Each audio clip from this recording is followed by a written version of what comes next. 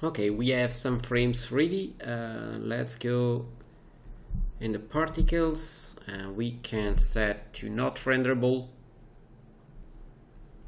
and just render some frames. But before we see the evolution of the particles, so you see we have still maybe too much the solving of the particles. Let's see this frame. It is going better, but I like to have less dissolving.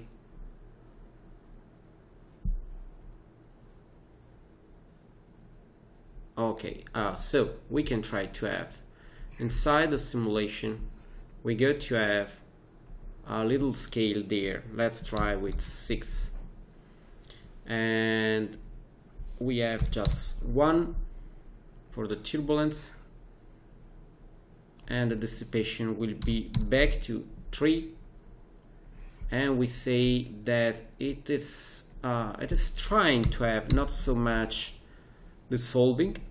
Again, more iteration, and let's try with a still less scaling to have more detail.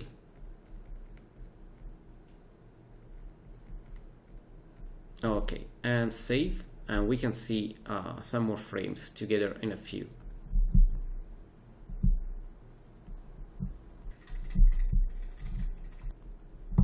That's, for example, a rendering. We can see also with more frames what we have. You see, we need for sure a better scaling for the particles, and we need more particles, I think.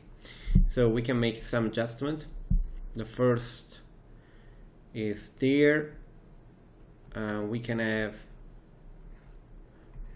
more speed there, let's say maybe 10 centimeters, and then there we can tune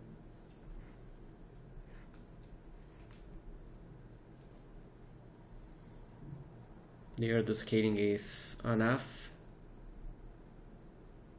Maybe we can go a little bit lower, like going at 4, and we can change a little bit the particle system. So let's select PF, and first of all let's go to select the particle flow source, and we can remove it. And back to the PF impact. Okay, we have this one falling down, and I like to have, let's say, maybe just a little bit more particles. So you see we have more explosion, one near the other one.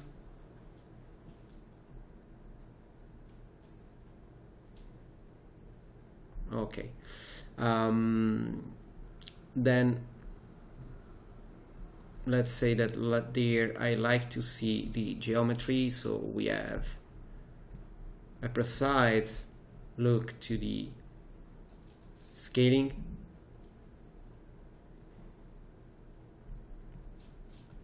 and also there geometry.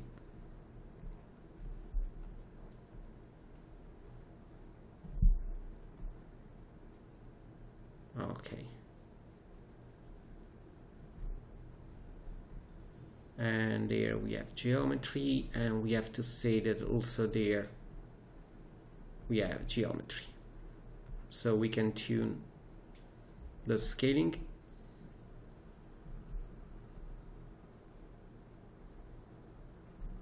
Okay, now are too little, let's say maybe a little bit more.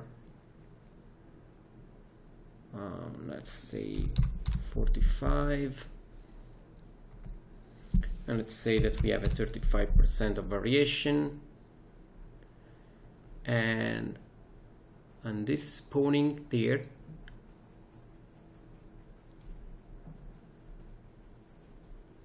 in the speed, let's say that we have just for the spawning on this part, let's say 20. Okay, and there it seems nice, so we have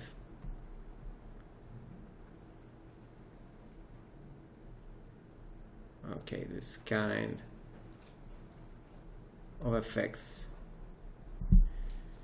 Okay, we can make a test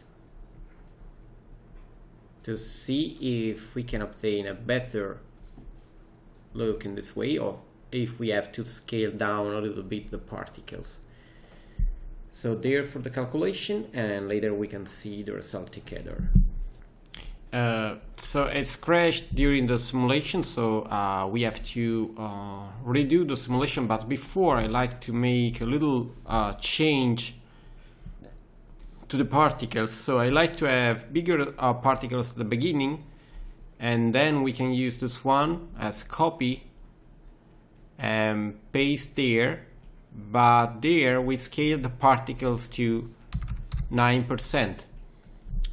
So if we go to see the particles, you see that we have bigger particles and then more little particles inside the scene. Okay, let's save, and now we can simulate again. Let's simulate some frames and then we see the result together.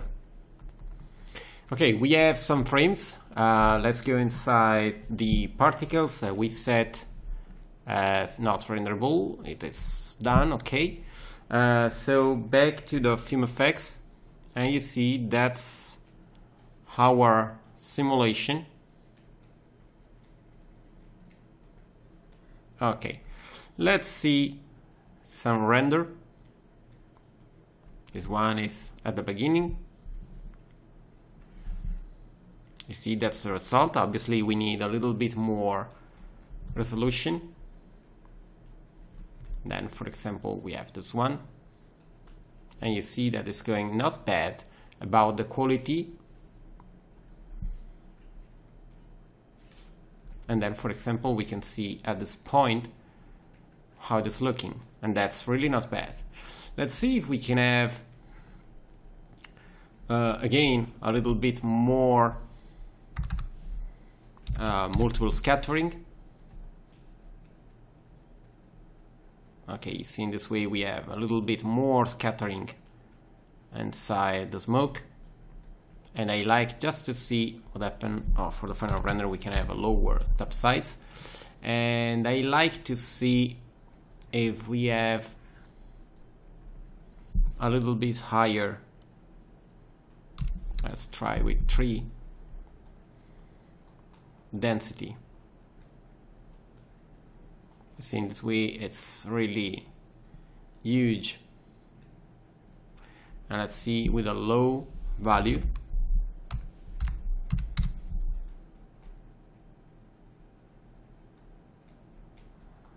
Okay, nice. Let's pick the second light. Let's see without this light how it's look. Okay, we need a little bit of lighting for sure. Let's go to have a lower value. Let's say maybe 0.2, and we'll have a higher value for this one, but this light will be lower. And let's say maybe just a little bit more light, and maybe just a little bit warmer. Okay, and it's a more interesting lighting, as you see, and I like to see if this light is more similar to a backlight. What happened? Okay, you see we have more lighting coming from this part. and less lighting, and then move the camera. Okay, nice. And again with a little bit more density.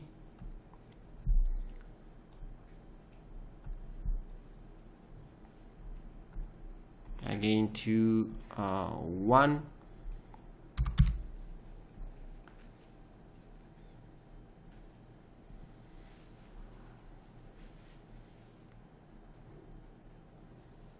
Okay.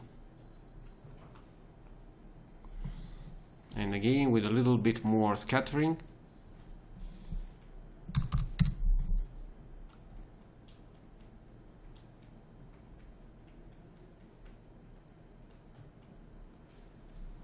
Okay. And let's go there again in the color, and we go for a darker color there. Also this one is darker, and this one is more dark. Okay, I like more to have a look like a dirty look.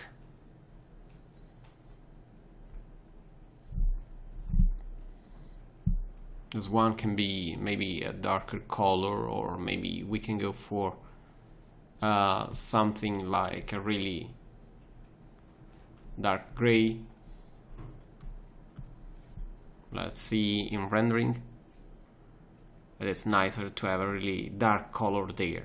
Okay, so save, and I like to see how we can raise the bar of the quality about a simulation. So again, to be sure, we save, and I like to go lower there with a really high scaling. For the moment we can go for example 1.8, and we can try to simulate and see if we can obtain a really nice looking quality, and in this way we can see what we have to change there to obtain more and more detail. Okay, we can see how it is looking. So back to the particles and set to not renderable. Back to particle flow, sorry, to FumeFX.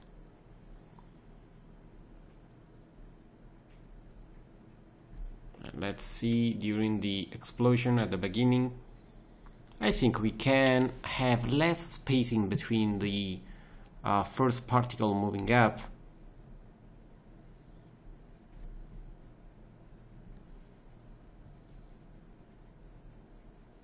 By the way, the quality is really not bad.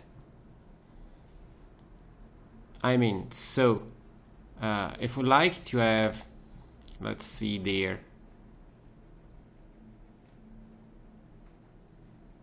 you see it is right at the beginning we have the particles spreading really wide. So back in the particle flow,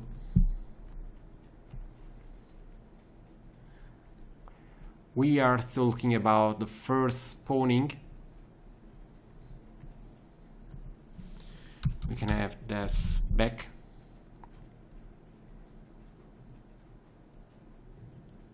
Okay, so you see the particles are more rising up, and let's say that we have maybe 350 and 200 for the variation, so we have more variation in the particles going up or down. Okay, in particle flow and FumeFX, the ground, let's see to speed up still more the particles. So let's go for 6 to have more speed up to the particle, to the fluids moving up there. And maybe we need just a little bit higher. And another thing I like to do is to change again a little bit there the noise scaling. Let's go to 2.5 and save. and let's go down just a little bit down to something like that, and we simulate some frames and we can see the result together, and then maybe we have just to tune up the rendering and we are ready for the final simulation. So back in the particles, and then we can simulate. Okay, we have enough frames we can test. See 100. So you see that's the result. And let's see in rendering. So for example, let's render this frame. And you see that's the result.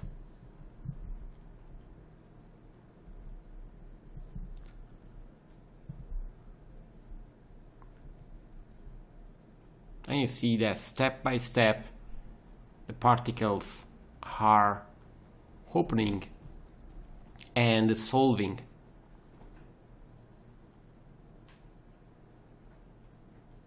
So the quality is really not bad. We can go a little bit deeper to have more complex results with an higher quality render, and for example also with more detail. Before we are ready to launch the final simulation, I'd like to solve another issue. You know that we are using the mesh prepared with the mesher, so we have no speed data. So to have a better simulation, we have to add more velocity from there. So let's try with 25. Let's go to simulate some frames. So let's save. Okay, let's check. In this way we have an additional speed to the smoke to expand, and you see that it's going a little bit better. Let's try to render, for example, this frame. We have the particle visible, but you see that now we have a little bit of shape all around, so we can maybe maintain this kind of quality. So we can decide to have maybe just a little bit more speed. Let's think about having, for example, 30, and maybe we can change a little bit the noise scaling. Let's go for 5, and we go to have an higher level there. Let's try with maybe 6 or maybe 8, and we try to simulate some more frames. Okay, let's check now. You see that we have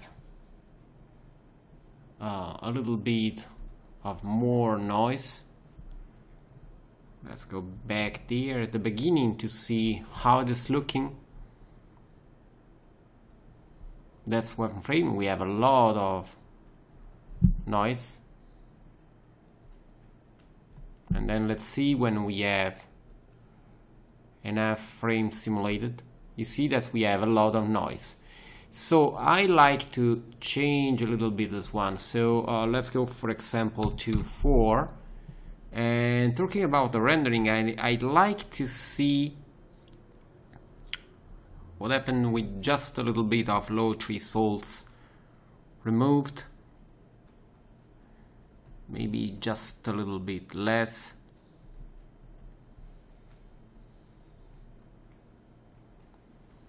And maybe just a little bit more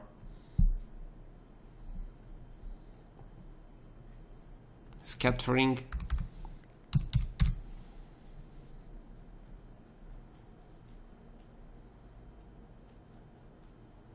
Okay,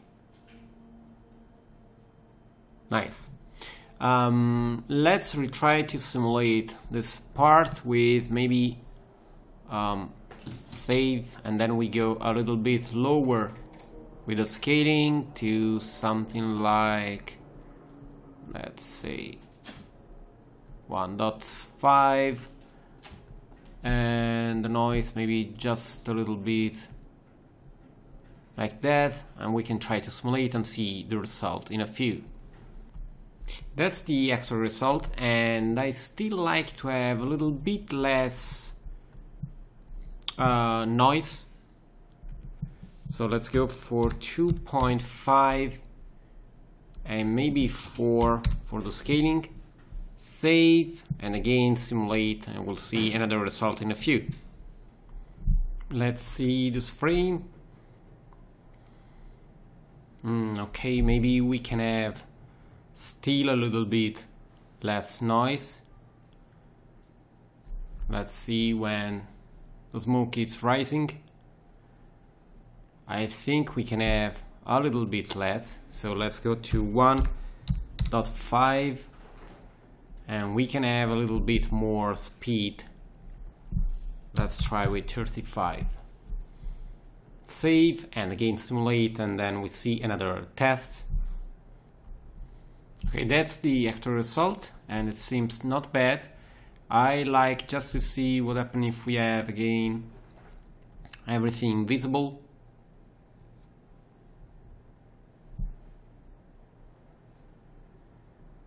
Okay, let's go back to 002 and a little bit more scattering.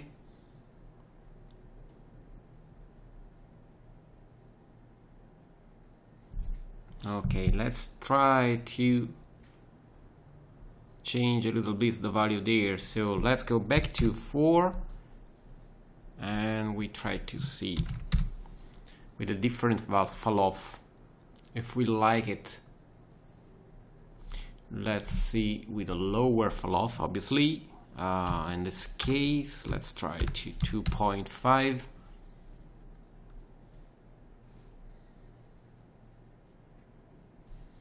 Okay, and back there to have a lower value. Let's try with 0.2.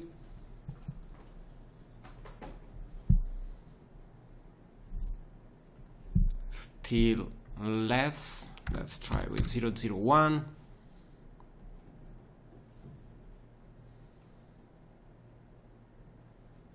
Okay, let's try to find a better compromise.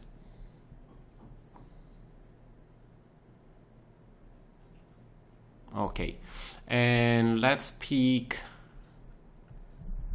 the second light and give it a little bit more power, a higher intensity. Let's try with 35. Okay, you see that we have a little bit more energy. Let's try with 0.5.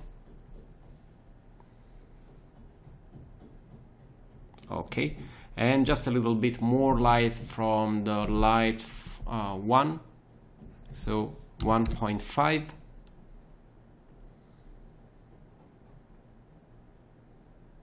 And now it seems really nice. Okay, so save, and we try to obtain another little bit of more high resolution with a little bit lower value there. Let's see if 1.3 can be used. Okay, let's try saving and launch simulation, then we can see some frames together. Just made a test, but before we launch the final one, I like to have a little bit less turbulence with a little more little scaling, and let's try to have also a higher maximum iteration, and we can try also to have a higher quality. So now we can save, and again we can try to simulate some frames and see the result in a few. Okay, let's see this frame, for example. Let's wait for the calculation of this one. Okay, nice. Let's go back for one frame and render this one. We have the particles, but that's not a problem. Okay, you see that's the actual result, and I really like it. We can just tune up a little bit the scattering the air. Let's go, for example, to 1.5, and let's try to have 2.5.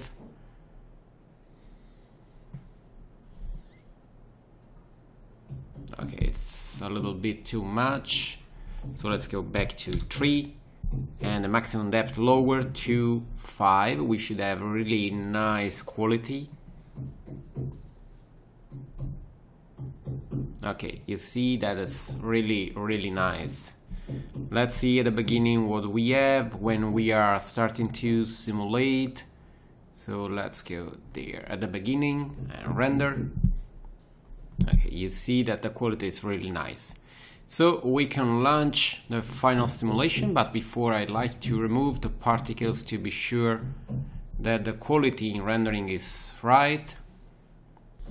That's the render there.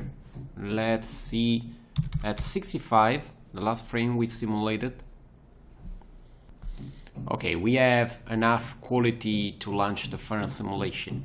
So let's see, just to be sure, the beginning, the first frame with a little bit of smoke. You see that the quality is nice. Okay, so we can save and we can launch the final simulation, and you will see the final result on the website. I will render the animation. If you like to have a great quality, you can use lower resolution for the simulation, depending on the memory you have on your workstation. I will try to have a higher quality there so we can see more detail. So for the moment that's all, and I hope to see you back on Max Cookie to check for new tutorial coming from cgcookie.com. Bye.